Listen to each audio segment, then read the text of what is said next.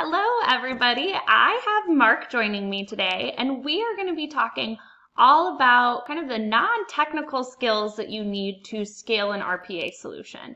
But before we dive into the questions that I have for you today, Mark, would you mind giving everybody an introduction? Yeah, hi Emma, and thanks for having me on this week. Yes, Mark Barrett, so I'm from Automation Outcomes. Essentially, we're a services provider focusing on the RPA market over here in the UK. I've got about 25 years experience of working with technical orchestration, automation type technologies. I've worked through a number of technologies in this space. Started out 20 odd years ago working with a technology called Citrix, which was a transformational technology to allow people to access systems from without geographical borders. And back then, when we were testing the applications and services, we were automating for scalability testing the business processes. And at the time, we were thinking, actually, these business processes could be automated. Why don't we just automate them at the time? So it's something we've been familiar with and working with for a long time. Also worked across data center transformation and also spent some time working across big data and analytics, which is becoming a key part of many types of automation, especially with the label intelligent automation coming out in the market space as well now. Definitely. Thank you. So to get us started, I mentioned in that introduction that we're going to be talking about non-technical skills for scaling RPA. And I think for anybody that's familiar with this space, there's no question that a center of excellence is certainly key to scaling your solution. But we've talked a little bit about maybe some of the gaps that still exist even if you've got a great center of excellence. So could you share a little bit about some of those gaps that you've seen? Yes. So firstly, having a centre of excellence set up is a really good starting point. It's a really good model for structuring your team and understanding some of the roles and responsibilities that are needed to actually do and deliver automation, especially robotic process automation. So, it's an excellent starting place. There's a number of frameworks that expand upon that and help that to give people more detail around it. So the Centre of Excellence framework is great in that it covers strategy, it covers the business analysis. So not necessarily a technical skill, but business analysts need to understand RPA capability as well. It covers the development and the operational activities in it, and also some of the optimization activities that you need around it as well. One thing that the frameworks and the Centre of Excellence model really doesn't seem to cover, and this has been through feedback from a number of customers who are working with RPA for about 3 years, and business partners have been doing it for about 6 years, is that softer skill set. It's that how do we scale it? So it's great for scaling it from a technical perspective. It's great for being able to handle processes once they're in there. But how do you actually get those processes in the first place? How do you engage the organisation? How do you educate people around what's going on with RPA, what this wonderful thing RPA is, and make sure that it's seen in a positive context as well? So, we've seen some gaps in that communication, that ability to engage the organisation, and sometimes quite a serious disconnect between what people are expecting from RPA and the model, as to opposed to what the organisation business thinks that they're actually delivering. So, the softer skills, the engagement, the more personal pieces around it as well. The Centre of Excellence doesn't really teach you those, although the frameworks and models do let you know that it is important to have this process pipeline, to have this funnel coming through. So we certainly see the ability to engage organisations, bit of the communication, and also some of that understanding and empathy from business analysts and engagement. There's certainly skill sets that are missed with the standard Centre of Excellence model, and certainly with some of the operating model, robotic process operating models that some of the vendors have put out there, all of which are extremely useful. In one of the articles that I've read of yours, you talked specifically about 3 areas and kind of identified those as critical non-technical skills. And I heard you kind of sprinkling those in during that last question, but could you dive more specifically into those 3 main areas? Yeah, so we break it down into a framework of 3 real engagement points, which are skill sets in their own right for organisations. Communication and engagement, it's absolutely key. And it's not just about saying, right, this is what RPA is and engaging people. So I've run dozens of workshops and worked across hundreds of processes over the last few years. And we always start off by letting people understand what RPA is, what it's supposed to deliver for the organisation, how that's sort of aligning to the organisation's objectives as well. and helping them understand their role in that as well. So what we've done is we've worked with organisations about how can you actually do this strategically? How can you communicate and engage with your organisation? And it's about utilising some of the tool sets that are around you and you have in your organisation to educate people what's going on, set their expectations, and help them understand what's happening within their organisation, what RPA is expected or process automation is expected to deliver them. And there's a number of tool sets as well that you can utilise, which I think we'll cover a little bit later. So certainly, communication and expectation setting is absolutely key for people in the broad organisation, not just when you've walked them into a workshop and everybody's sat around the table and they're wondering who this stranger is, stood up with a slide deck behind them, talking about robotic process automation, and they've read these things. And yeah, sometimes people can feel threatened by RPA. When you've communicated out and help people understand the benefits it's going to bring, the time it's going to free up for them within their organisation, the repetitive tasks that potentially it can help take away so they can get on board and do more things and be more productive and have a more rewarding work role, then that makes life a lot easier. So certainly communication and expectation setting. The other one is engagement. So the second phase of that is the skill set of engaging the organisation.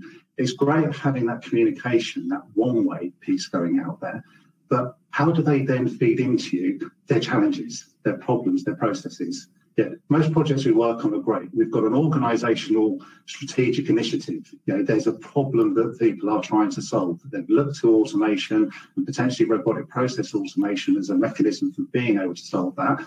They may need to scale something within their organisation. They may need to be able to add additional capacity and capability. They may, certainly in the NHS, want to free up time so people can do more rewarding activities and deliver better patient outcomes. So how do they engage? How do they get that feedback? So that's another key skill, is that two-way engagement, that process and structure for actually getting people engaged, getting that input from them and working through them with that as well. And finally, the third one. Sorry. I was going to say one thing that just some other terms maybe that I've used in the past too, for that communication point. A lot of times we talk about giving presentations or having conversations of the art of the possible to get people's brains moving in the right direction and getting them excited about what you're talking about. And then after those art of the possible conversations, setting up kind of what we call a triage process, so to speak, that people can come to you with your problems and you can say, yes, this is the right solution, or no, let's think of a different way to approach this, and kind of work through this iterative scenario where you're helping engage them, but you've got a set process that's put in place that allows you to be effective while doing that. And good business analysis involves the triage process. So we call it the same thing. There's two types of triage. It's all about qualifying and qualifying out processes, and through that communication engagement, you can educate people as to what are good processes. What I've had is with organisations, they've put something in. One of the key vendors out there, they've got 5 robots that they're ready to go, and then all of a sudden there's people knocking on the door saying, "Can I automate this? Can I automate this?" And they're just, how do we deal with this? How do we stop this influx of everybody wanting to automate processes and help them understand what is the right type of process, what is the right type of task? And so there's that triage, which is that qualify in, qualify out of the process. You educate the organisation so they're aligned to objectives, they understand the capabilities of the technology, they understand what they're trying to bring to you in readiness, and then it's fantastic. You get a much better quality of pipeline process coming to triage in the first instance. We've then got a second level of triage. Once we've captured all those processes, resources are typically finite in organisations. And when they're working with us to help kick off that centre of excellence formation, to build up that skill set, there's another part of how do we prioritise the process? So we've got a triage, again, prioritisation. Which one are we doing first? Which one are we doing second? So it's that process pipeline that's running through. So the triage point there is a particularly good one. Probably about 70% of the work we do is with NHS organisations, so it's a term that they're very familiar with. Okay, sorry. So I interrupted you. Third piece here.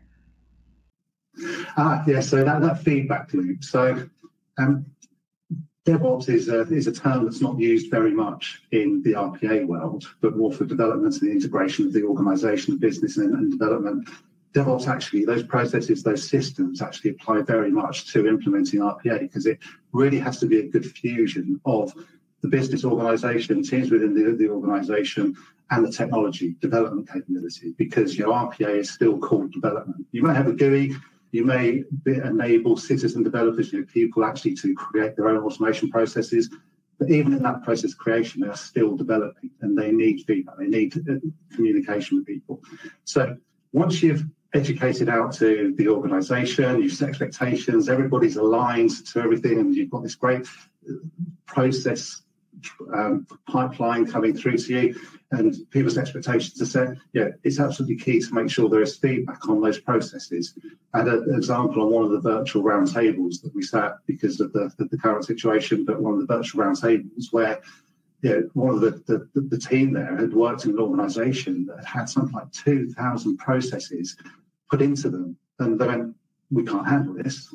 Right, close that system down, close that suggestions box down, and didn't feed back about the processes that they captured. So absolutely essential, even if it's in newsletters or the various tool sets that you can use, absolutely essential to feedback to people what's happened with their process, the reason why it can go ahead or the reason why it can't go ahead, and that's an educational process. So there's ways to educate people, and feedback and constant communication both ways really does help these automation initiatives scale.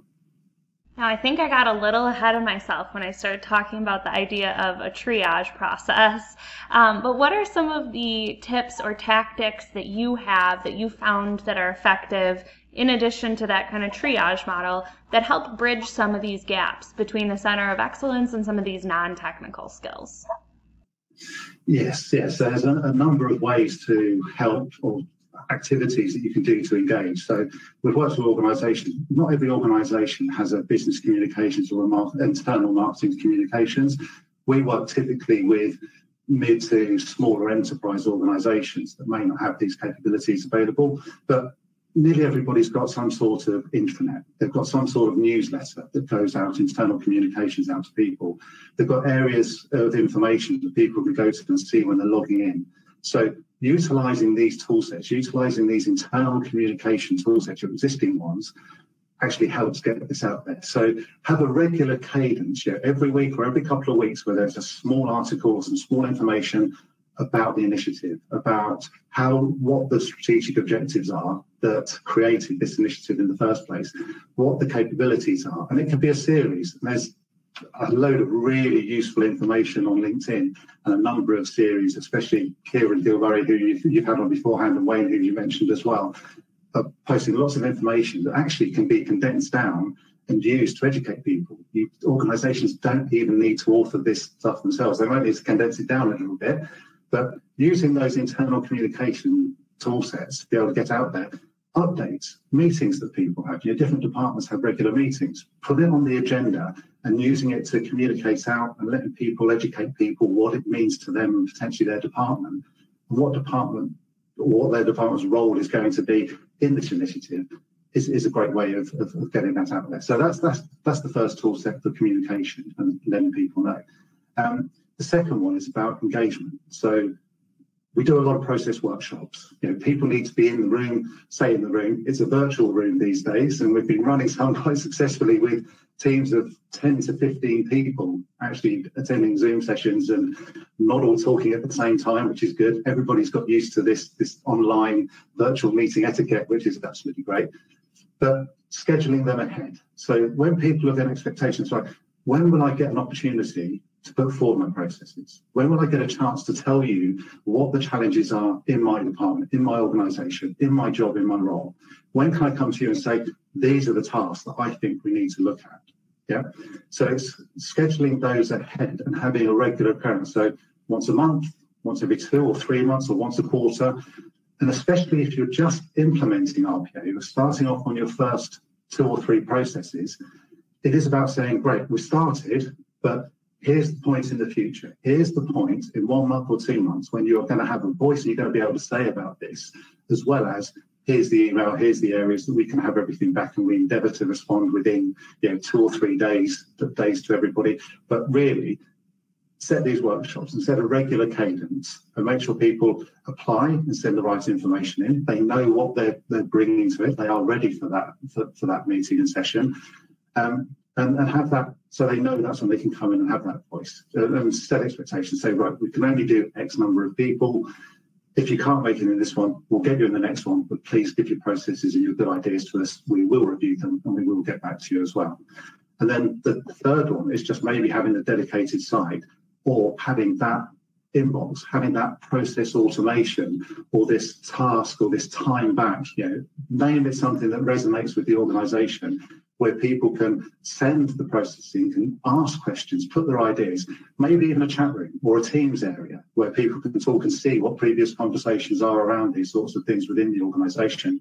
They can see what other people are talking about. They can see what sort of response they've had from the organisation as well. And you can regularly provide that feedback to them. And when you hold the workshops, let everybody know what's happening with their process, let them know where they are on the triage, let them know why they are on that triage process. It's great. It's a good idea. It all has to be positive, but here's the reasons why we can't do it at the moment, but we've addressed it, we understand, and here's our roadmap for the future to address those challenges and actually assist you better. And that was a great idea. Thanks. Keep your feedback coming. So really, those are the three sort of mechanisms for engaging the organisation. A lot of this comes down to project management and business analysis as well. These aren't dedicated roles. These people can help run these sorts of activities and administer these sorts of activities. Organisations have a huge amount of resource already available to them for not just doing these sorts of activities, but helping run the Centre of Excellence. It doesn't necessarily need to be an entirely new team of I like to call it a centre of expertise, actually, of excellent people who are really experienced. Utilise your own HR teams, utilise the existing marketing teams, utilise managers within the organisation, give them a role to play as part of the Centre of Excellence and part of this communication engagement. And that helps make sure the soft skills are taken care of and people really have a contribution and a stake in actually delivery of that COE and the RPA programme in the organisation's initiative. Thank you so much, Mark, for joining me and talking through this. I think you shared a lot of really valuable information. For anybody that's interested in learning a little bit more, I would encourage you to check out Mark's LinkedIn. He mentioned some of the free resources that he contributes to, in addition to a lot of content that you share yourself on LinkedIn, articles, that type of thing. That's great. Thank you very much, everyone. Thank you, Emma, for having me.